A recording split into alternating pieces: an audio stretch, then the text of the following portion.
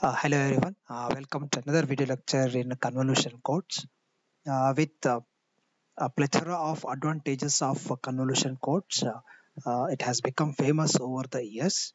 I will try to understand its history and applications in order to appreciate the advantages of convolution codes. We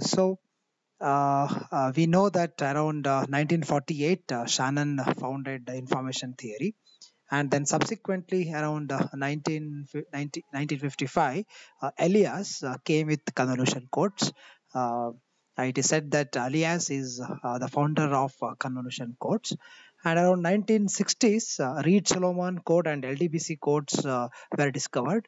And around 61, 63, Wozencraft and Fano came up with sequential decoding of convolution codes, which allowed to decode convolution codes with using very large memory orders. Around 1960s and 68, in particular to that, Viterbi algorithms became famous, which used maximum likelihood algorithm for decoding of convolution codes. And around 1974, BCG codes algorithms were proposed. In around 1960s and early 70s, convolution codes and concatenated codes found application for deep space communications. And around 1977, coding and modulation was combined together to design trellis coded modulation, and they subsequently found lot of application in designing coding for in particular to modems, and then finally around 1993 turbo codes were discovered, and LDBC codes were rediscovered, and then around late 90s onwards, all deep 2000s, people started proposing the higher versions of convolution codes and applied to various standards, and they found applications in many of modern or today's communication standards. This is a brief outline of how things evolved over last half century. Uh, to look into the applications of convolution codes, as early as 1968, Pioneer mission, which implemented space probes to study solar wind, solar magnetic field, and cosmic rays, and so on. They used a rate of rate half convolution codes, which had a constraint length of 20. I will understand what is this constraint length. And with the constraint length of 20, there were 2 power 20 states in encoder, and they used sequential decoding at the receiver, with coding gain of roughly around 3.3 dB, which produced a probability of error around 0.005. This was one of the earliest or the first introduction of convolution codes, which used practically. Sorry. Um, so in around 1970s, NASA standards were developed. It used a concatenated coding scheme, which used both coding and modulation in the same algorithm, which was based on rate half. And there were 64 state inner convolution code, and it was described as 255, 223, 33 RS code.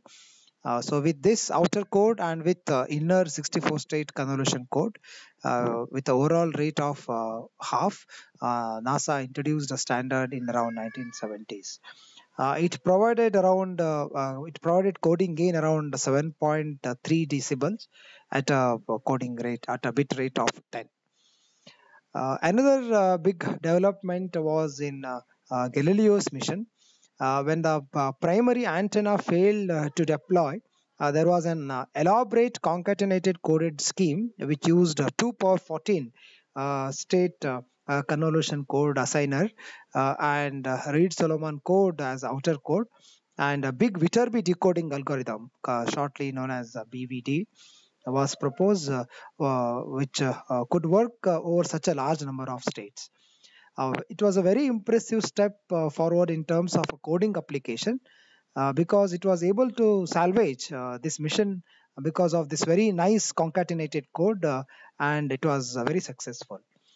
It deployed with a coding gain of around 10.2 decibels, and it was able to achieve a bit rate as close to 10 power minus 7.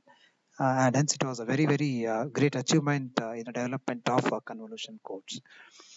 And finally, as I said, from early 2000s onwards, these turbo codes and LDBC codes were found, and they find applications in deep space to mobile communications, TV broadcasting standards, and things like that. Now, another area where error control coding and this convolution code made a major impact was encoding for modems. Around mid 80s, Hungerbox came with how to combine coding and modulation, and it came up with trellis coded modulation. So it was a concatenated coding technique, and these codes were heavily used in a design to design coding schemes for data transmission, basically over a public switch telephone network. So some of the applications have listed here. So initially we had 1994 around. So initially it started with V32 standard. It was around 9.6 kilobits per second transmission. It was using 8-state code, and then finally it was developed with 33.6 kilobits per second transmission, which used 16 state 4-dimensional trellis coded modulation scheme. So this was a modem standard in the over PSTN network. And there was this optional 32 state 4-dimensional trellis code, which all specified in the standard.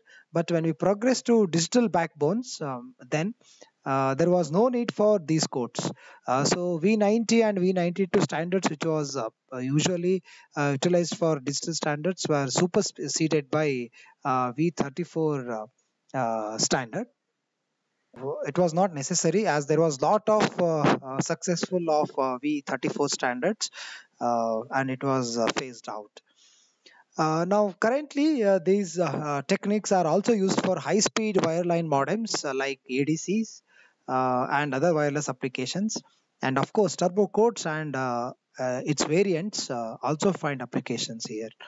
Our GSM 3G, LTE, and of course 5G use convolution codes of around, in particular to GSM, it uses a convolution code of memory 4 and rate half.